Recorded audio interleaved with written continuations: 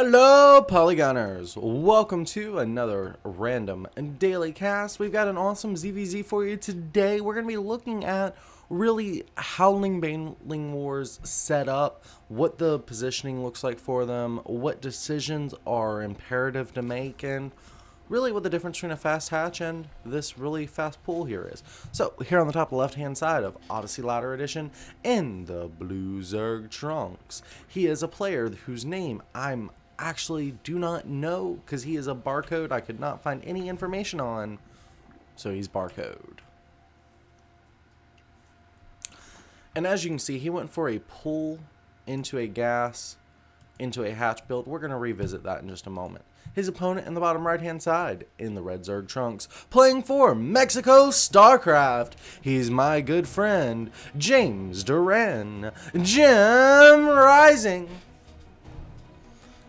And what's really cool about JimRising is he's known as being one of the more aggressive players, kind of really cheesy, kind of really cheeky. So it makes sense that his opponent would go for this pull first. And as you can see, the worker count's very similar. Pull's just going to be finishing up quite a bit sooner.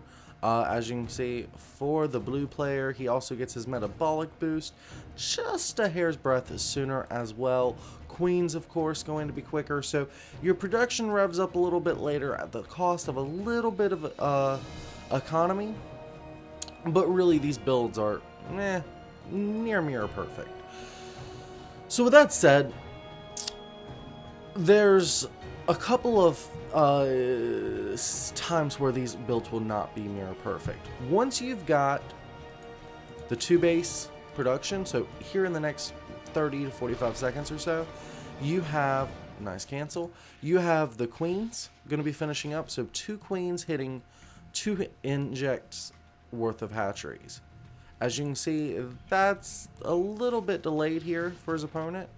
So again, we're talking just, 10-15 seconds at all, if that. So basically, at this point, JimRising is going to elect to take a 3rd base. Why? It allows him to spend a little bit of money, but more importantly, it's going to get his production to that next stage. It's only about 3 minutes in the game. Some players might think this a little bit too early, but as you can see, he does have the baneling nest. His opponent, of course, getting it a little bit earlier. That's going to be the trend here, is that his opponent just gets things a little bit earlier, and it kind of hurts his economy going into the mid stages, but early on there's not that much difference. Now as you can see, his opponent is going ahead and getting the Zerg missile attack upgrades, but he does not have a Roach Warren on the field just yet, so we can see where he wants to take this. But JimRising, being very smart, going ahead and sending out some of these scouterlings, wants to know if that 3rd base has been taken. It has not.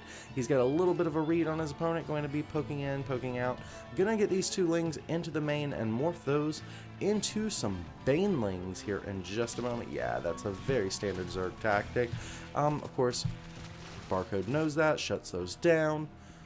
And this is the beginning of JimRising's attack. Now notice that this Overlord, of course, did spot that, but with the little rise in production JimRising got from the injects, from the 2 queens, from the 2 hatches a little bit quicker, he's actually going to have a few more units, and he's got the ability to make these into banelings. Now check out this line of sight blocker, really cool move. If you're on this side of the line of sight blocker, your opponent cannot see you, can hide that baneling. Really awesome stuff. Really great tactics there by JimRising. Now JimRising being very careful, keep these lings split up.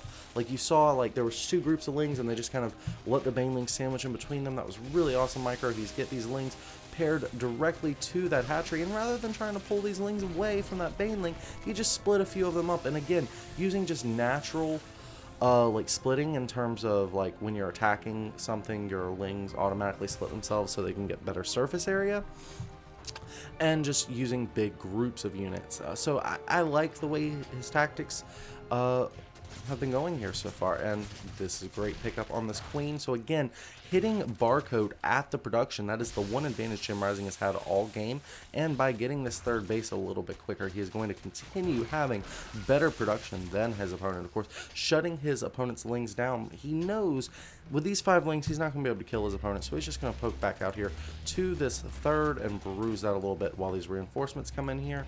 But his opponent barcode already in this third base. Notice that this third base does not have any drone saturation. This is strictly a production hatchery at the moment, and choosing not to go ahead and mine from this extractor as well, probably because he has had so much success with the lings. This could have gone like into being mined a little bit earlier, and will probably very shortly, as we do see the roaches getting integrated into this army. JimRising adding the +1 missile attack, but his opponent already has roaches on the field.